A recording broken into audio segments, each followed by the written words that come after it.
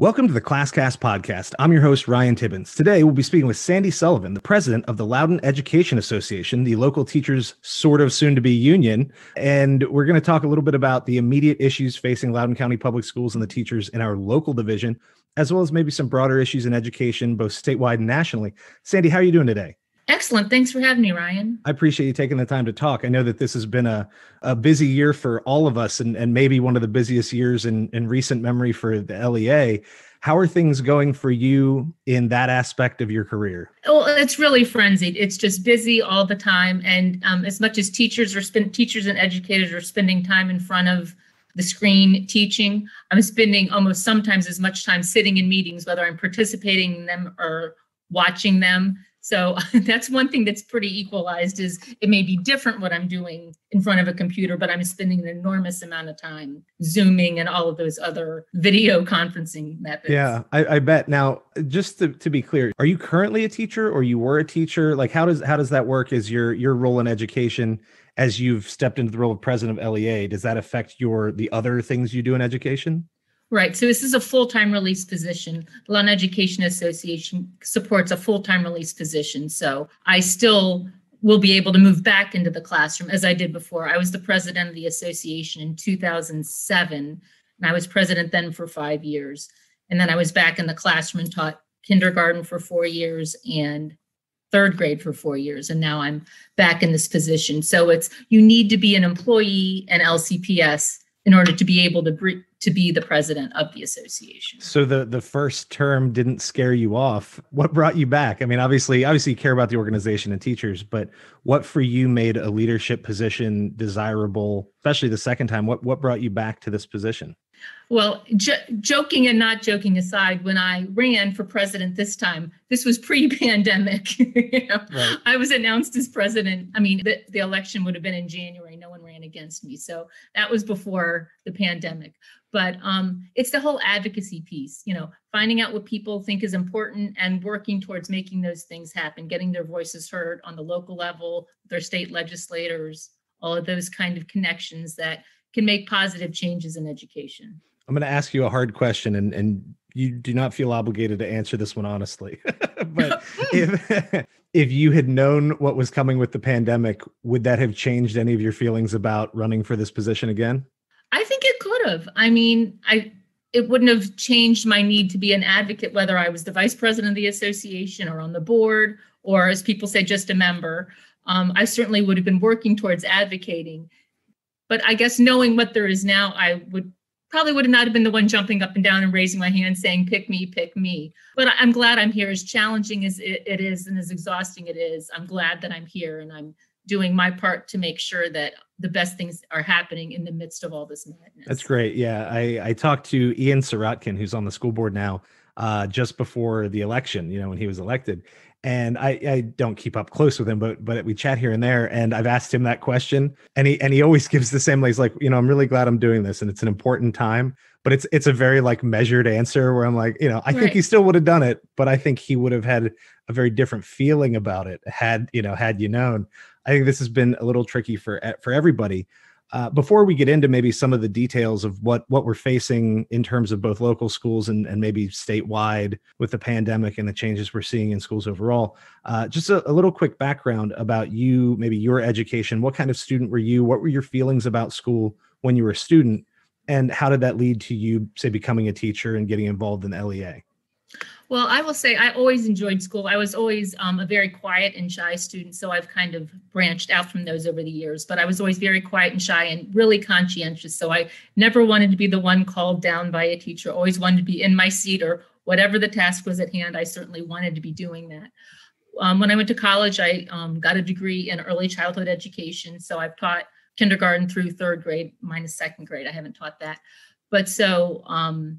And I decided in 11th grade that for sure I wanted to be a teacher. I took a child development class in my high school where we planned lessons for 4-year-olds and had a rotation of when we actually got to work with the students. And that's what really kind of got me fired up about becoming an educator. Okay. So you knew relatively early on.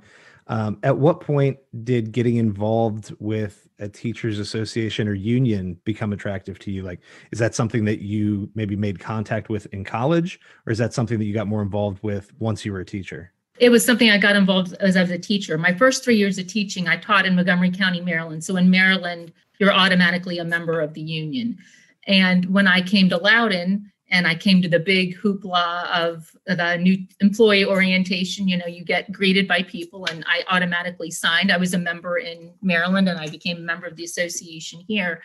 And it was a very all relation based how I really got involved in the association. The second school I worked in, the librarian and I became friends quickly, and she was the rep in the building.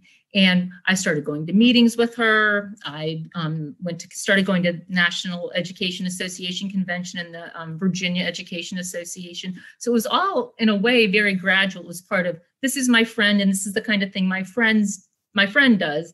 And I enjoy spending time with her. And I found what was so appealing to the association for her, like the advocacy and making sure that voices are heard. And that's just kind of how I slowly moved along through the ranks, being a board member, vice president, and then the president of the association. Yeah, that's awesome. I signed up, I think probably during that new employee orientation, Mm-hmm. That everybody's pretty smart about that, like one of the local credit unions get their hooks in you, the LEA, like there's all these like local things. They're like, if we get you now, maybe we keep you.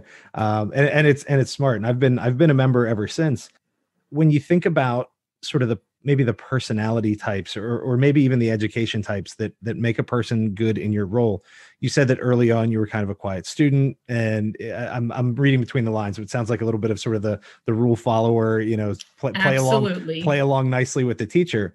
Is that something that you think you've had to change to be successful in this role? Like, is that something you've had to evolve? Because I feel like there are at least parts of your job now that require, I don't know. I don't know that the right word is confrontation, but there has to be some element of pushback and sort of standing up to make a stand and do the advocacy. And so it sounds like maybe that wouldn't have come as naturally to you when you were younger.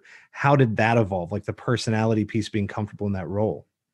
I think it was really a matter of maturity, and maybe it didn't really hit till college or even in my first teaching job when I was teaching in Bethesda. It was more of just becoming more mature and more sure of myself is kind of what brought me where I was. Because you're completely right. If I was this third grade student that I remember myself to be, and I still had that same personality, I would have happily been a member. I would have helped out in buildings and been a rep and helped keep people connected, but I would not have been one to ever stand up in front of the school board and give remarks or in front of the delegation at a convention to give remarks. So I think it was more of just a maturity and becoming more sure of myself. And I guess maybe becoming more aware of it's not just what happens in your classroom that's important. There's just so many pieces that surround the classroom that impact everything you do in the classroom. That growing awareness that I got made me realize what other things educators really can do to make positive changes. That's great. Yeah. And I fully agree. That's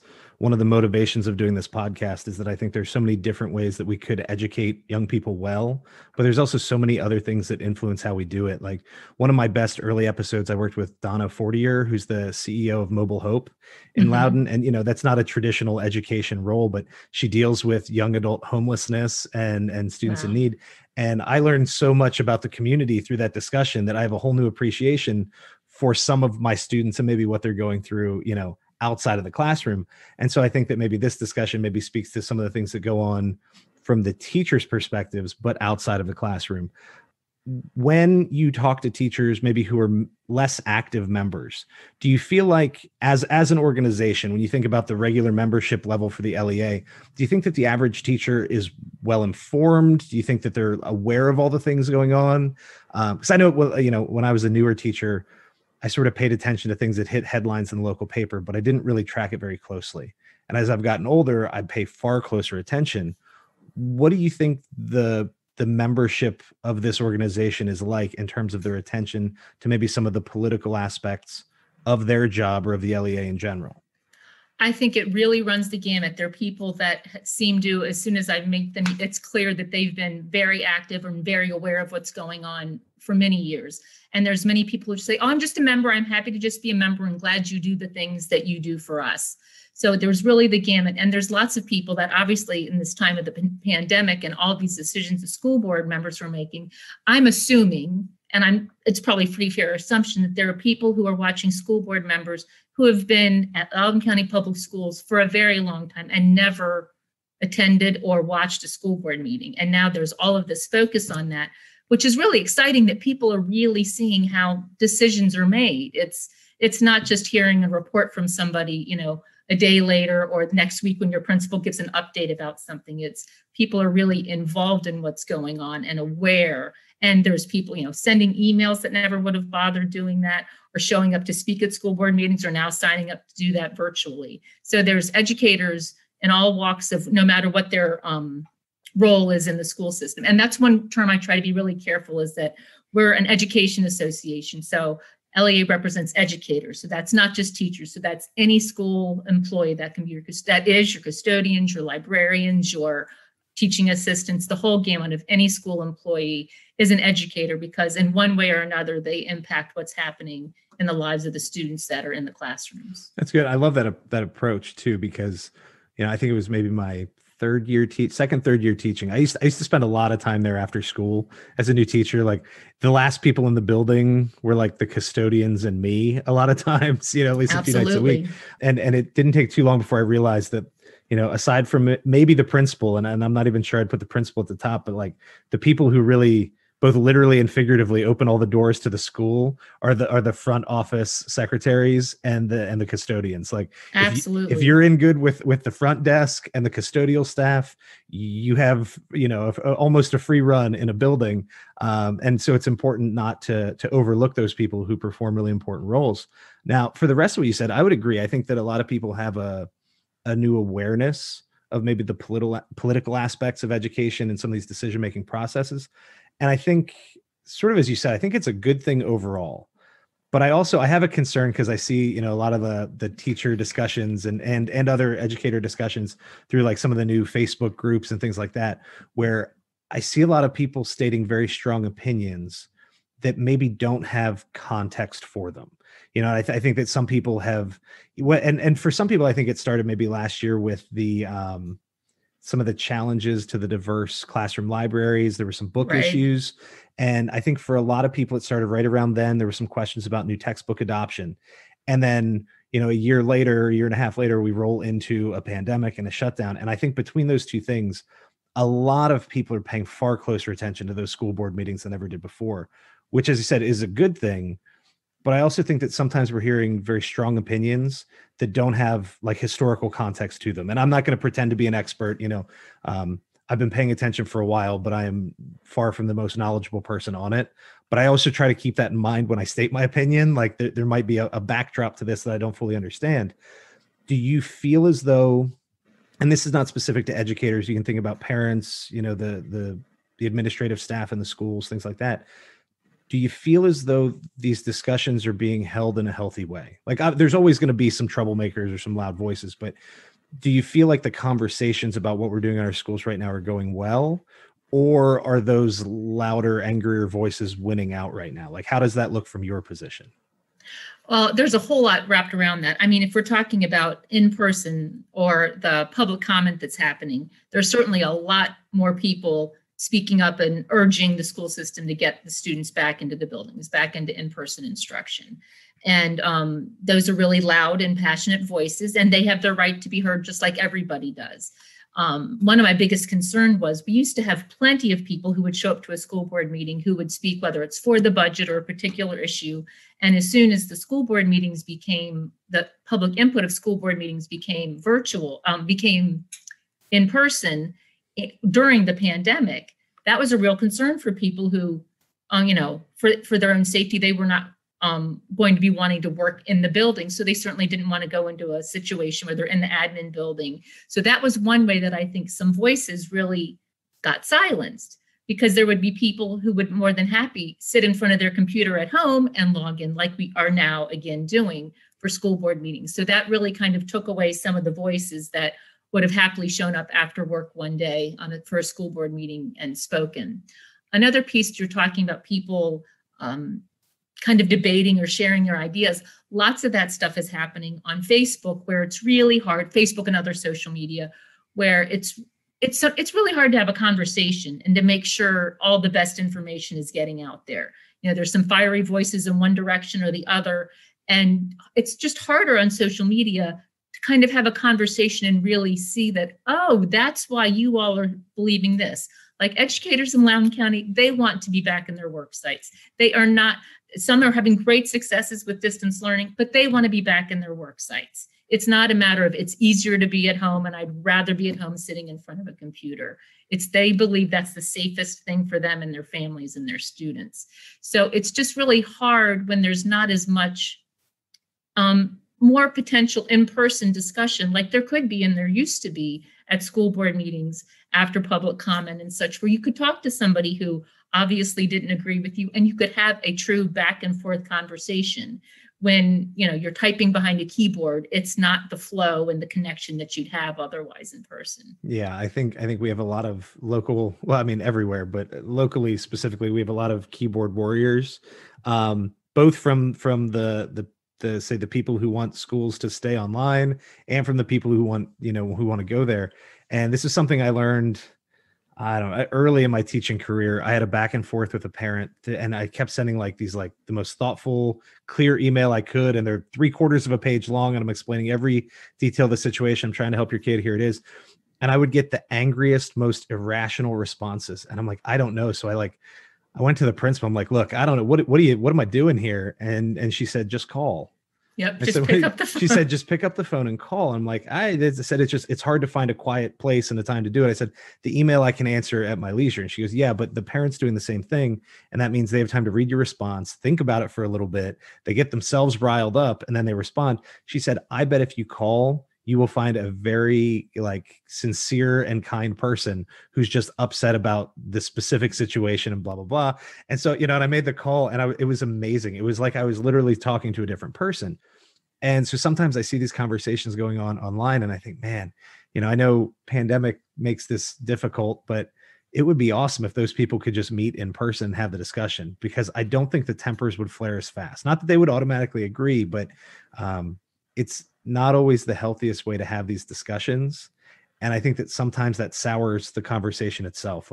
There's a lot of animosity from some people in the community towards others in places that shouldn't be there. I find myself constantly saying, guys, same team. Like everybody's trying to say what's best for students, what's best for school right now. And we can reasonably or respectfully disagree on the way to get there.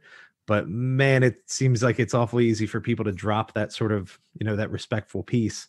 In your interactions with members of the LEA, are you experiencing any of that? Do you feel like people are angrier, say pointed towards other teachers or pointed towards the association itself than in the past? Or are you feeling like people are supportive of the organization? I don't know. I just see a lot of anger going in a lot of directions. And I think that everybody's getting a few extra nasty emails than maybe we would have a year ago. Is that true of the association, or is that really more people asking for information? What's the temperature of that conversation? I think it's definitely true that there's more anger towards the association, what's happening in the schools or not, than, for example, that I could say that I remembered when I was president in 2007 for 5 years then. So, but then this is certainly a more volatile situation than looking back when I was president before. I'm not sure what was, we were at that time, we were going through lots of salary freezes and those kind of things, which were very stressful and concerning and, ways for educators to really feel like they're not valued. But it wasn't a matter of, do I feel safe going into my building? Do I feel safe working with my students? And so it's a whole nother level here. So I'm not surprised that there's so much anger and passion behind this. So it comes on both ends. It's thank you so much for standing up and saying this, or, giving the survey and making sure that what's important to me as an educator. So it goes on both sides of that, the whole fireness that this should have happened already, or, I believe that we should be in schools. Why aren't you advocating for that? And that's a question I've had to answer a lot of times. And that's why we do surveys and those things. So we have the temperature of what our membership believes is important. Because when it comes to broad-based activities, we can't represent every member. If you want to make sure that you're in your classroom and other people want to make sure that they are safe and that they're not in the buildings until things are safe, there's no way to advocate for all of that at once. And that's why we do surveys, so that we know what the temperature is, and that the majority of our members are saying they want to be back in the work sites, but that they want it to be safe. Right. And the right protocols need to be in place. Yeah. And how could you possibly advocate for two opposed positions? You know Right. what I mean? You could do it, but then everyone just says, well, we don't have to listen to them anymore. When you do the surveys, when you get that information, how much of the LEA's position on any given issue, like we can use the return to school, but on any issue, how much of that is dictated by, say, the survey versus the positions held by the Virginia Education Association, or like the VEA or the NEA? Do they have influence into the local organization's positions on some of these topics, or are we 100% just majority rules within the county? Like, what's that dynamic? Well, I can't say that I've ever felt like NEA or VEA has pushed down on LEA and said, this is what you need to advocate for. The thing is, it seems that we often just agree how that is. It was interesting, I guess it was Tuesday when the email went out and schools were, LCPS schools will be returning to distance learning on Tuesday. That same day, the president of the Virginia Education Association was quoted in an article in the Post, along with the whole thing that was happening with LCPS. So we're often in tandem, but it's not like we're dictated to have these positions. Right. Yeah. And I asked that because I think that for people who are in the association, sometimes there's not a lot of awareness of how the decisions are made. But I also think that for the teachers who are not members, or for other community members who aren't, but, just say, hear a quote from you in like the local paper, or they hear someone representing the association, you or someone else speak at a school board meeting. And so I think that sometimes there's a disconnect just in, who are they representing? How are these decisions made?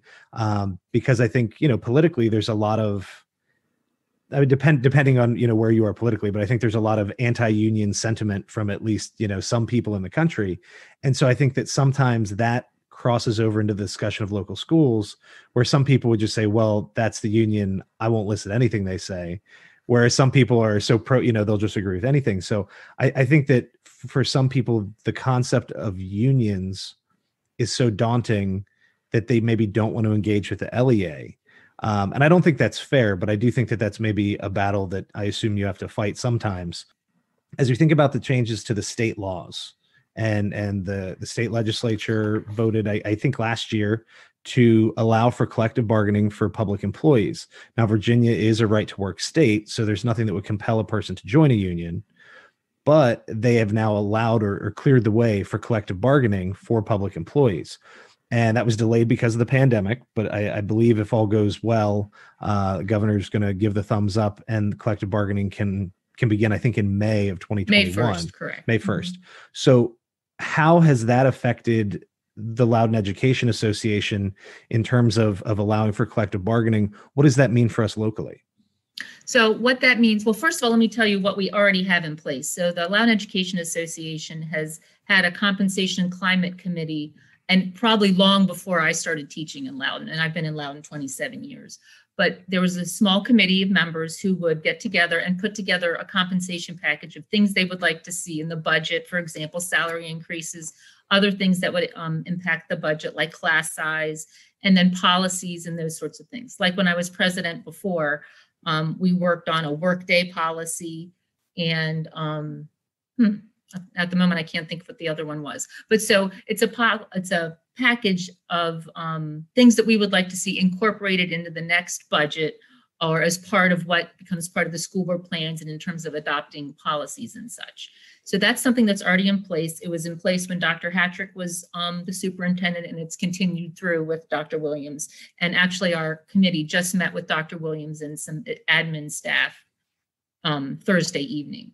So that what happens is we have a conversation there, and then that package is presented to the school board, and then the committee works on lobbying for those particular items. So that's something that's already in place. That's a very powerful way for the school system to hear what educators in Loudoun think is important.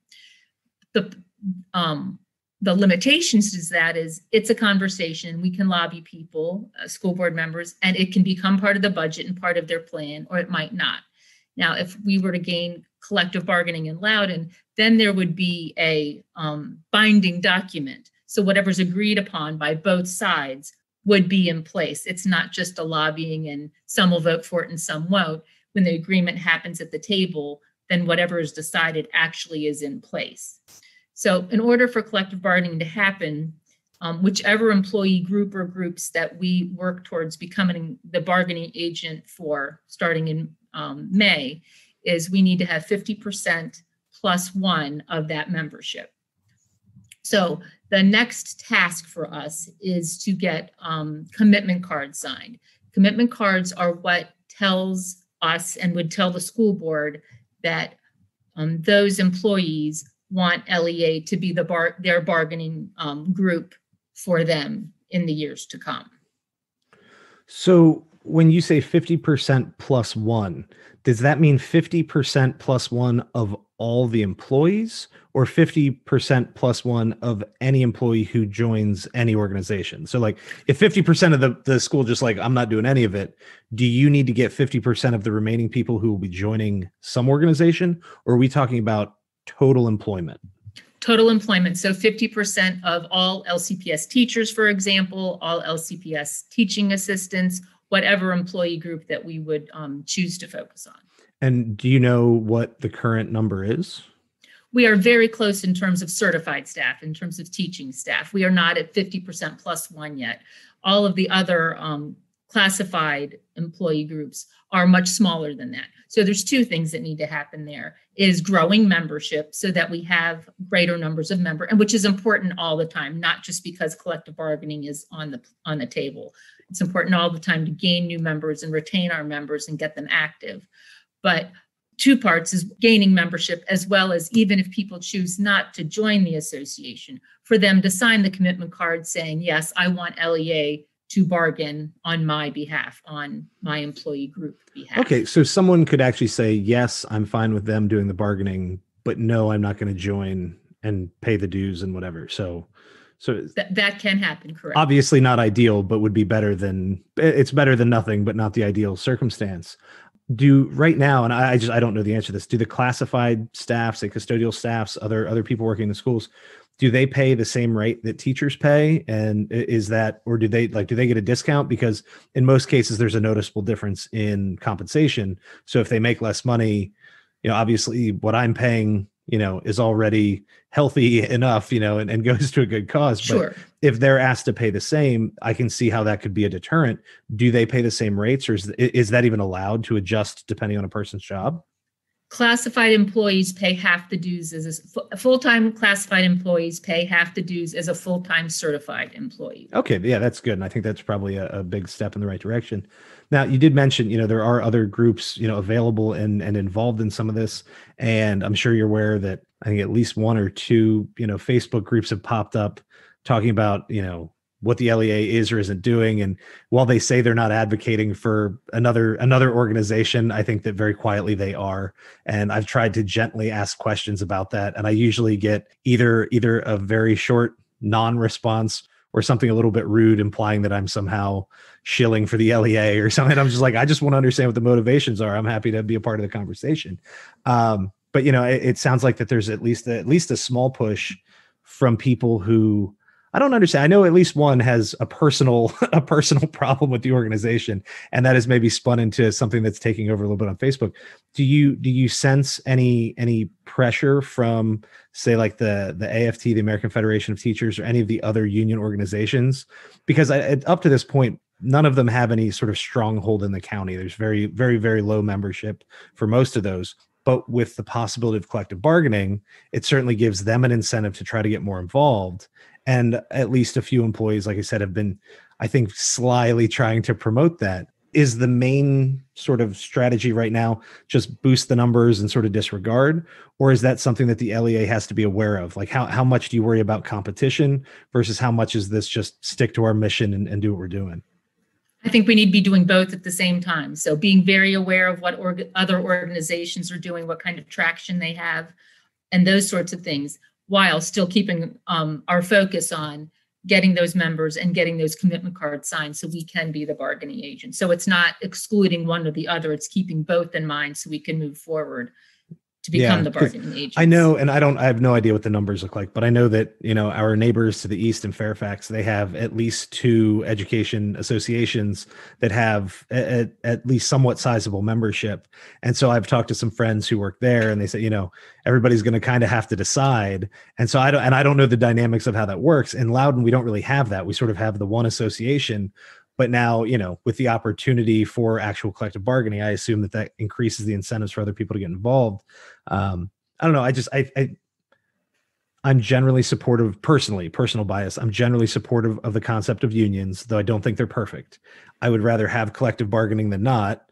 But I also think, we need to be careful with how we sort of wield that power or how we use that tool. But I think the dynamics are so different from location to location that it'll be interesting to see how many counties in the state actually end up collectively bargaining, because the membership numbers are so different and the numbers of organizations are so different.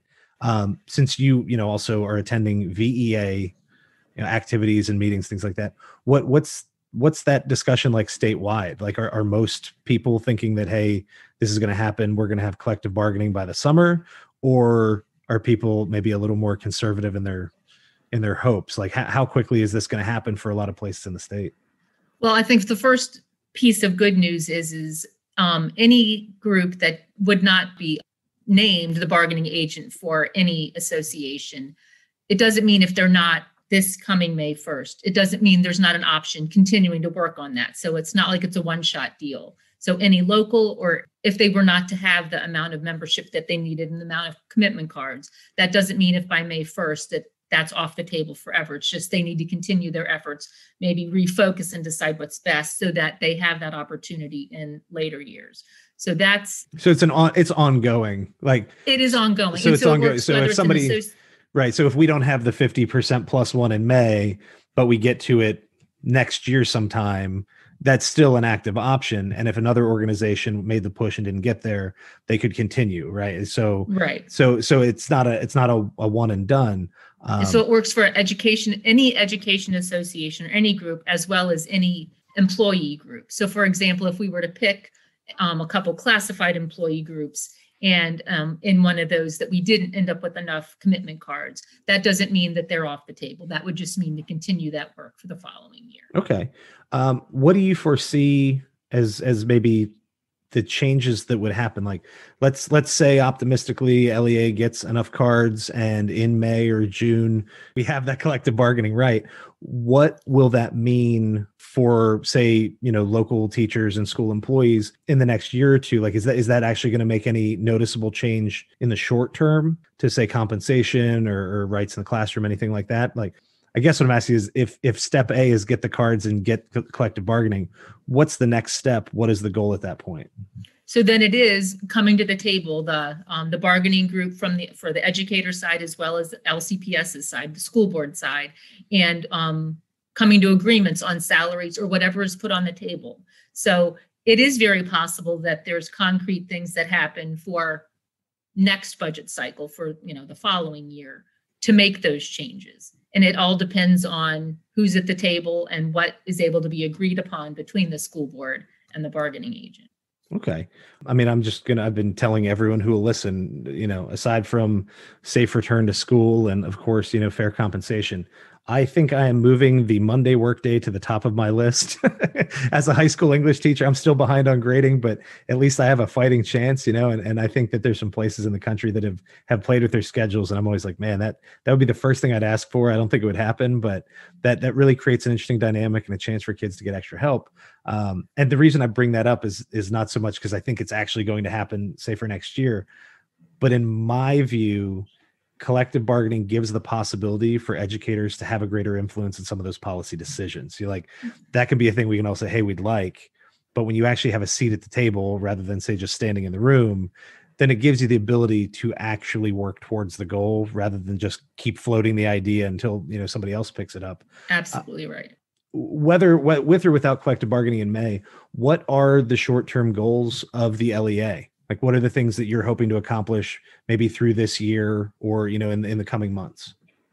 So I think we have a very good opportunity now to get the questions that we've been concerned about all along since schools were shut down in March, that those questions that weren't answered, those protocols that weren't in place, those sorts of things. We have that time now that everyone's returning to distance learning to get those questions answered. So when we're all back in the work sites, those things can happen. So for example, one big concern is with cleaning protocols and the Virex. There's very certain directions for how that needs to be administered. That's the cleaning agent for the hard surfaces. And in some situations, the schedules that are in place were not allowing for the proper cleaning to happen.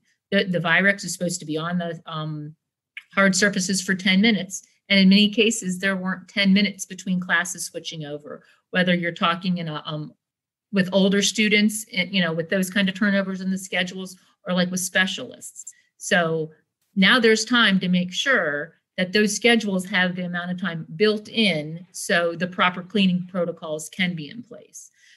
Lots of things that have protocols haven't been particularly enforced. So now there's time before students and employees are back in school to go back and revisit what was working well, which work sites were really handling the mitigation strategies just like they should be.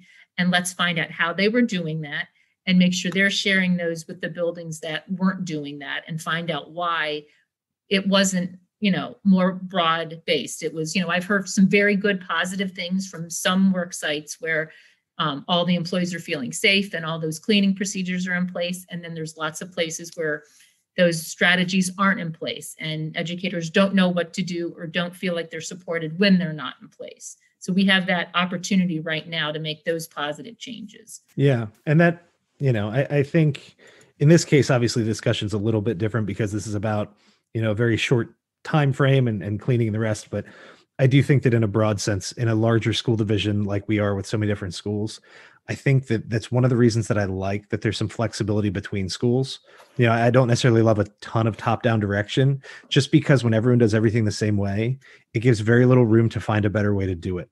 Like if each principal is given the authority to do things a little differently school to school, it means that you're going to find some things that work better. And then it's share that information. If everything's restricted and guided very tightly, then everyone does the same thing, which is good if we made a perfect decision, but it means that you don't necessarily have the opportunity to see what works better and worse. Now, in a situation like this, where it directly affects people's health, obviously we want to figure out what works best and everybody do that. You don't want variability there, but if we've already had these same measures in place and some schools have found things that are working better, that's where that ability to have the variability and then share that information is important. Aside from maybe the cleaning protocols, I've heard talk, and I don't know how you can tell me that this is not a major issue, and I'd take your word for it, but I've heard a lot of concerns about childcare for teachers. And then when we're online, are schools still going to be open for students to attend and use sort of like the internet cafe or, access special services, things like that. Have you been involved in discussions about, either childcare or students being able to work in schools? Is that something that we have a clear goal on, or is that just sort of we're making the best that we can at each turn? Because that's the thing I've learned most is that I'm not making any long-term plans. In March, I just decided I'm just going to take each 1 week at a time. And I think that served me well, but from a policy position, it's difficult to survive that way. So childcare, students' access to the building, special services, what's the LEA's take on those topics? So educators need to make sure that they can focus on their teaching job. So whatever that means for daycare, we want to see that in place. We want to also make sure that if folks need to be on leave because of their own health or the health of someone in their family, that the right protocols are in place and the right structures are in place. So that can happen. We want people who are able to continue to do their job, but are able to do that at a distance, should be able to do that when there's at least the hybrid education going on. So like for that, if say we, as a high school teacher, say I return to school at some point, whatever, next few weeks, next few months, who knows, and I'm teaching and maybe I don't get sick, but I am in close contact with, say, a student in my room who does test positive. So then I have to quarantine. Does that mean essentially that we're advocating for the position that I would be able to continue to teach the class from home virtually as opposed to taking leave? Like how is that going to play out, do you think? Because I know a lot of people have concerns, like if I'm healthy enough to come in and do work, but they tell me I have to stay home, do I have to take my own leave if I get sick? because of contact with a student. If I actually contract the virus while in school, do I have to take my own leave, et cetera? Do we already have policies in place for that? Or is that something that we're still figuring out? Well, that's what the school system says they have in place. So if you need to be at home because you've been exposed and you are able to continue working from home, then the goal is to have a substitute in the building in person so that can happen. Okay. Yeah, I don't know. There's just so many like weird variability, weird options of things that can happen here. And while, when each one pops up, like I can take a minute and think about it and say, I think this is what would be best. I think it's really hard sometimes to predict all of those eventualities, like all the different variables that could occur. And I think that makes it very difficult when the school board or upper administration is working through those issues. Where does LEA come into that conversation? Like, is that from the moment someone raises the issue, LEA is part of the discussion, or is it that upper administration forms a proposal and say when they're pitching it to the school board, LEA gets involved then? Like, at what point does the LEA become a part of that conversation right now? Well, most often there's questions that we get from members, or we either a question or this is the situation I'm in. And then we can take that to the department, whichever it might be, HRTD or whomever, to get questions answered with it, whether it's a leave issue or something like that. So then we can get questions answered or move things up the chain so we can find out. So is this whatever this member's experiencing, is this the way it should be going? Is this what the protocol is in Loudoun County? If it is, and it's not the best for our membership and our students, then we're going to be advocating for appropriate change there. So lots of times it's us reaching out when there's a issue that we're made aware of from a member. So active membership is really important in making sure that information is all available. In terms of maybe longer term goals, and I know that this is maybe the wrong time, just in the middle of a pandemic, it's tough to think long term, but what are some of the long term goals the LEA has for, say, over the next few years? What are the things that we might be talking about or hoping to accomplish? Well, one thing, I'm not sure if this fits into short-term or long-term, but we have asked and we expect to be a part of the decision of getting our next superintendent in place. I know when before Dr. Williams was hired, the president of the association at that time was part of those meetings and those discussions. So we have asked for and expect to be a part of that. So that may be considered more of a short-term goal. I know that was actually going to be my next question, is what is the role in that? Because, it's fine to have long-term goals, but when you bring in new leadership, sometimes those goals start to look more or less realistic, and so do you have any idea what the timetable for that is? I know they're going to name an interim superintendent, I think this week, right? Or very soon. Yeah, they say in December. So I would think it would be Tuesday, since that's their last school board meeting. Right. Yeah. I'm just taking them at their word. They said December. So I'm like, it should be this week. Right. Is that something like, do we hope to have a new permanent superintendent named during the school year? Is that like a summer thing? Is there a timetable or no? It's my understanding is it can be a year. It can be, I think what I've heard is like a 9-month to over a year process, because there's a whole, oh, right. Yeah. They hire like a consultant group to do a national. That's the word, consultant. Yes. Yeah. Like a national. That would be, that's already in place, meaning that's what's going to happen. I can't say I know where they are along the pieces of that. But one thing our government relations committee, LEA's government relations committee, does is works on developing relationships with school board members. So that's one thing when we talk to school board members, we say, we want to make sure that we're a part of this process. That's great. Now, actually, I guess I have a membership question I've never really thought about. Are school-based administrators, are they allowed to be members of LEA? Like, can a principal be a member of the LEA, or once you move to administration, you're no longer eligible? No, any school employee can join. So substitutes and any role you have in LCPS, you can. So in theory, could a superintendent join? Yes. Okay. I mean, that's interesting. I don't know if that's like a good or a bad decision, but I don't know. I know that like my mother, she worked for the state of Pennsylvania growing up. And when she moved into a managerial role, she was no longer eligible to be in the union, because once you moved into like a supervisor's role, it changed. So I didn't know how that worked. So like, here's something. Dr. Hattrick was very involved in the Education Association before he took over as superintendent. Okay. And then, so aside from superintendent, which is probably a top priority for, I think, a lot of people right now, because it's going to influence a lot of things that we do and how we do them in the coming years. Do we have anything else on the agenda that the board's hoping to accomplish in the coming years? Well, I think one thing that's really important, and it's been an ongoing goal, but now, as we talked about earlier, how more people seem to be more involved in paying attention to what's going on at the school board level, for example, we really want to get those folks really involved. So not just watching the meetings every 2 weeks and those sorts of things, but making sure they're reaching out to their school board members and emailing their school board members. We get lots of times, we get emails in the office and, this is my concern and I want LEA to work on this. And that's certainly something LEA can work on. But another important piece of that is making sure individuals are contacting their school board members. So the school board members are hearing from a variety of people and hearing all of the nuances, because one part of my job is advocating for, the bigger picture, but what's really important for school board members to hear is those individual stories. This is how it's impacting me. This is happening in my room, and this is how it's impacting me as an educator or my students, for example. So the focus on getting folks to really write those emails and speak out and show up to school board meetings when showing up at school board meetings is a thing we can do again. But speaking at school board meetings remotely, like is in place now, getting people involved in what's happening statewide.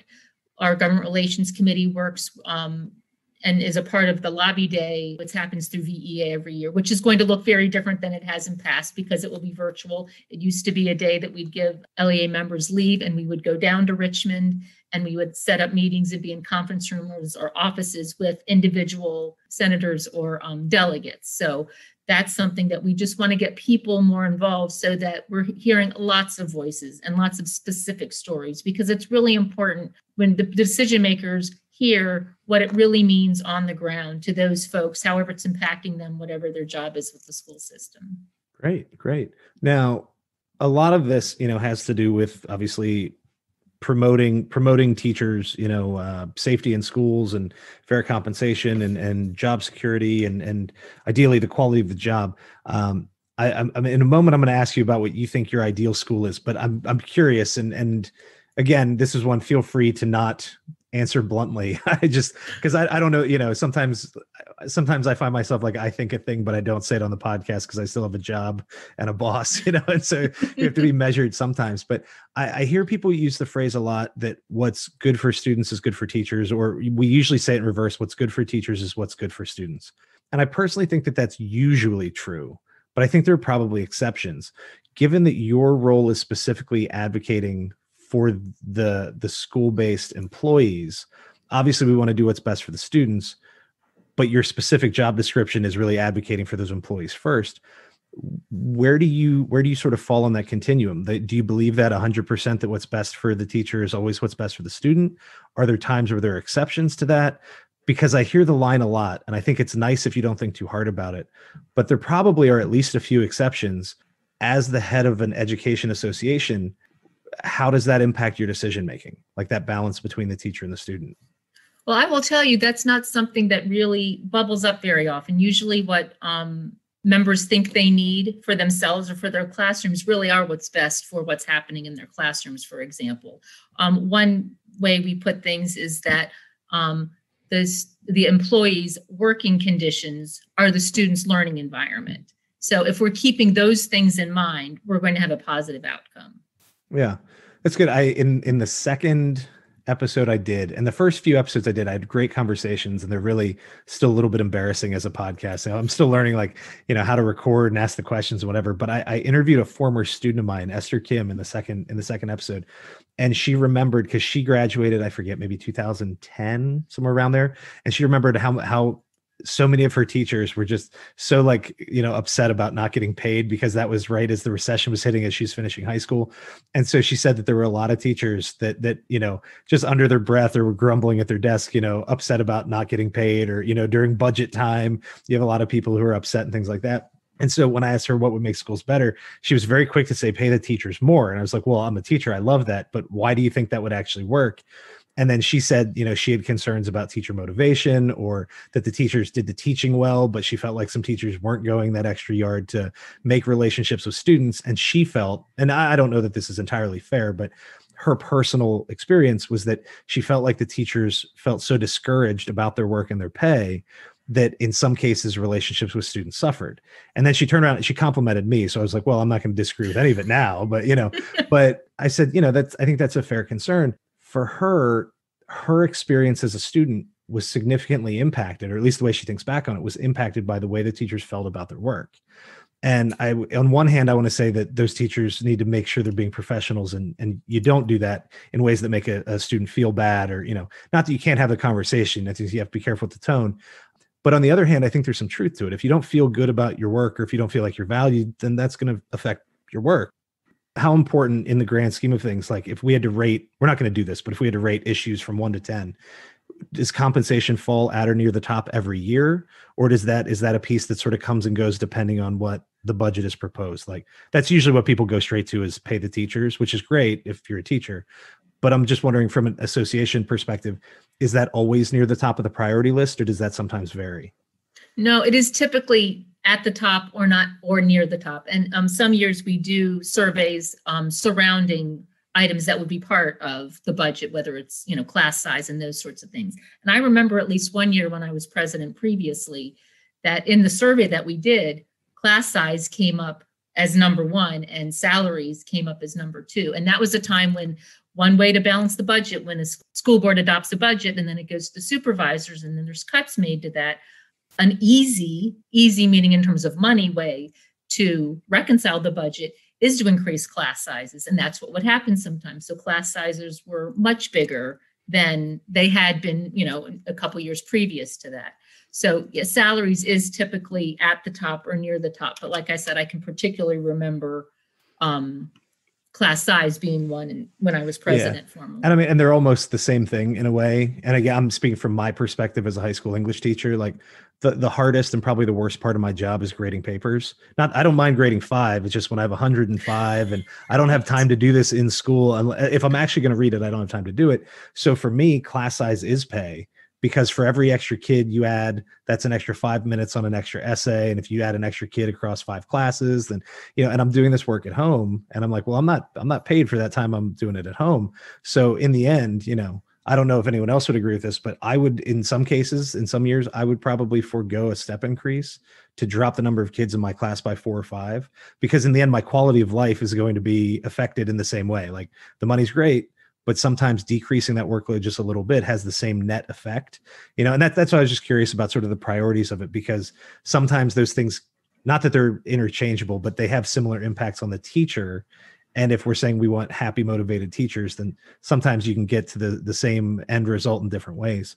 Now for you personally, so if shift gears here, if you were given free run to start your own education institution, so school, whatever that may be, think like private school, charter school, where you have a budget, a building, a staff of your choosing, but very little legal oversight. Like as long as the kids are learning and not dying, you can do whatever you want. What would your ideal school look like?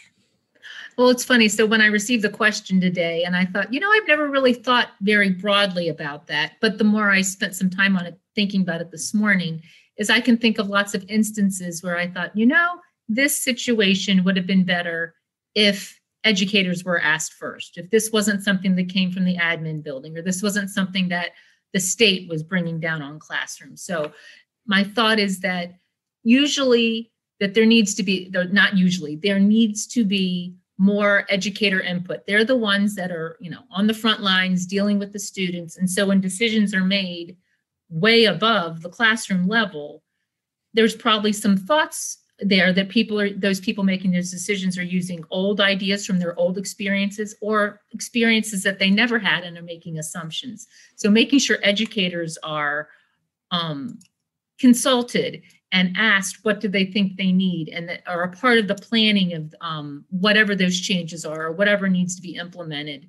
I think that's key, and I would like to see that to be that would be part of a school that would be more effective and probably very well run.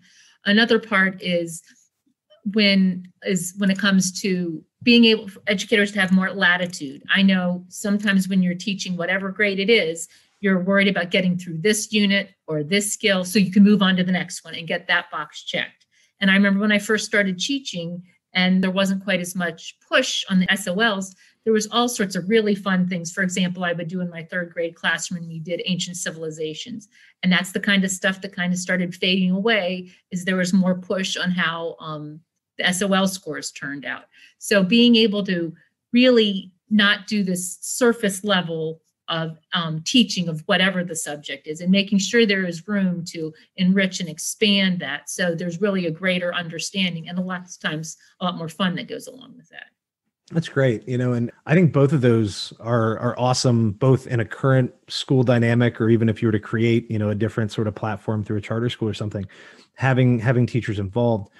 Do you think it would be, and some schools do this, do you think that students should be involved in the decision-making as well? Like, if you were going to have teachers have a little more autonomy in the classroom, that's a great thing, assuming you have very good teachers. We always want to advocate for teacher autonomy, and I say yes, but there's about 10 to 15% of people that I don't know if I want them to have it, but I would still rather the other 85 get it, because you'll sort out the problems as they arise.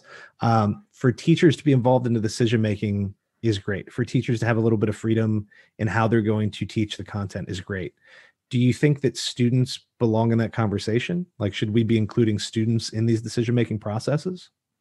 I certainly don't think that would hurt. I mean, they're the ones that are directly impacted in how their education is going to go. So finding a way to find out what they think is important or what's working for them is important. Yeah, I recently talked with a principal. He's a retired principal. He's worked on 4 continents. He's been all over the place, and wow. He wrote a book a couple years ago. I think it's called Trust-Based Observations, which the whole idea is like change how you observe teachers. And his whole point is to encourage them to try something new. He's like, so if I go in and I observe, and the teacher's like, yeah, I've never done that before. He said that the discussion is about how that went, and I high-five them, and I quit checking boxes on the form because I want the teachers to feel empowered to do these things. Mm-hmm. And and he had this great mindset, and the whole approach is really good. And I asked him as we were finishing, I said, do you ever ask the kids what they think of their teachers? And he goes, well, if you're in there, you kind of get a feel for it. And I said, well, but trust me, the kids behave differently when you're in the room than when you're not. And I said, do you ever ask him? He goes, well, now I know what I have to put in the second edition of the book. And I was like, well, sorry to do that to you, but sometimes I think, that students could have a voice in some of this too. Obviously, you have to be careful with maturity and the rest, but they are why we're doing what we're doing. And so if we can include them, that might be good. But yeah, I like the idea of teachers involved in the decision-making process. I think that would be important. So before we sort of wrap this up, and we'll do some book and movie recommendations and anything for fun, I'll give you a moment for an open mic. Is there anything that we either talked about that you feel like we didn't do justice to? Is there anything that we didn't get to that you'd like to comment, or you just want to deliver a message to anybody listening? Is there anything that you'd like to say that we didn't already address? Well, I just really appreciate this platform, because I think I was really able to address, and we pulled out some really topical things that are really utmost.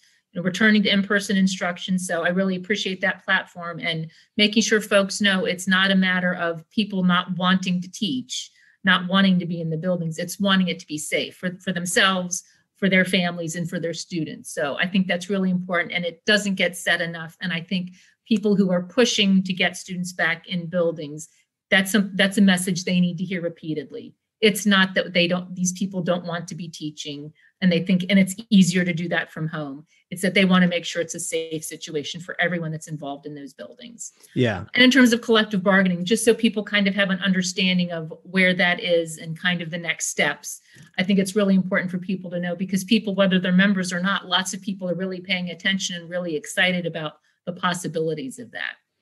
Yeah. And I think that a lot of this, again, that's sort of the point of the podcast, is to try to have a thoughtful conversation about all the different ways that we can improve what we're doing in schools and in education overall. And I don't know, I just heard so many people accusing teachers, they're just doing it for themselves. They don't care about the kids. It's like, that's like the most insane thing ever. Like, you can disagree with the teacher's specific decision. You can say, I don't think that particular thing is best.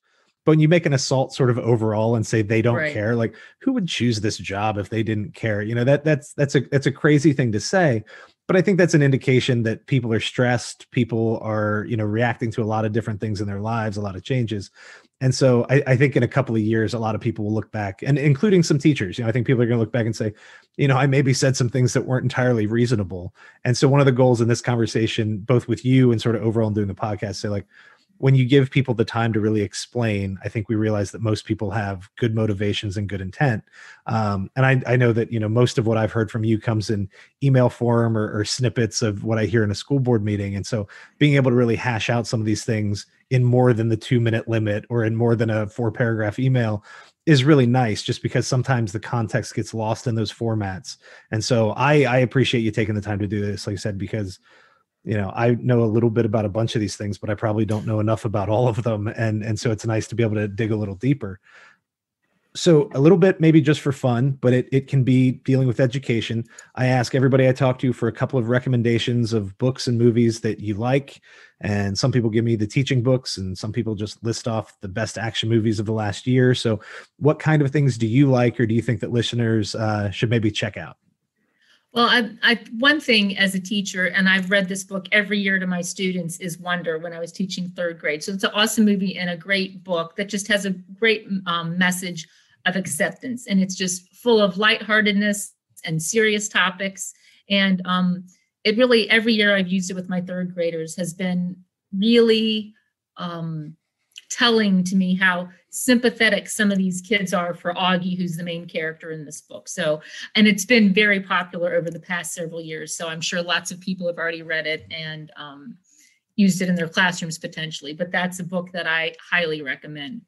The other books that I'm going to mention are books that when Dave Planzy, our past president, he developed some book clubs, and he had members running book clubs. And they were really powerful to me, because I was reading books that I would have never picked up before. One's called The Coldest Winter Ever, and it's about this African-American girl and her life, which is nothing like the life I had growing up in suburbia in Wheaton, Maryland. Just the tough life she had and the crazy decisions she made. And I remember, I don't know how many times I started the book and put it down, thought, I can't read this. This is crazy. And then the more I had to think is that this is a book of fiction, but it's based on reality. I mean, people live some of these crazy things happen to people in their lives. And that is something I just had never picked up a book to read, something that was that far gone and really, in my mind, kind of a scary way to have to live. So that was a book, The Coldest Winter Ever. American Street was about another family in a very different situation that was just kind of eye-opening to me, things that I hadn't experienced growing up or known people to experience growing up.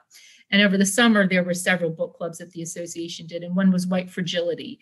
And that's a really powerful book that really just makes you think about the way you think of things and the way you act. You may think that you're very open-minded and don't have prejudices and you aren't acting in a certain way to any group of people. And the book kind of teases apart for you of, you probably it kind of highlights for you, you may have been grown up this way and now you're thinking these things, and they're really clouding the way you look at your life now and you look at others now. So it was just very eye-opening to me, and just kind of broadened my experience and my awareness of my own thinking and my own way of behaving. And across a couple of these, it's nice because I always tell my students, you don't know what you don't know, and so sometimes I have very little tolerance for willful ignorance, when you have the ability to learn and you just, I don't want to know, like, that's not what I want. But it's hard to be critical of someone who doesn't know something and they didn't necessarily have the opportunity to learn it or to see it. And so for some books like this, where it's like, if I have the book, I have the time to read it, and I say, no, I don't want to because I don't want to learn that, that's different.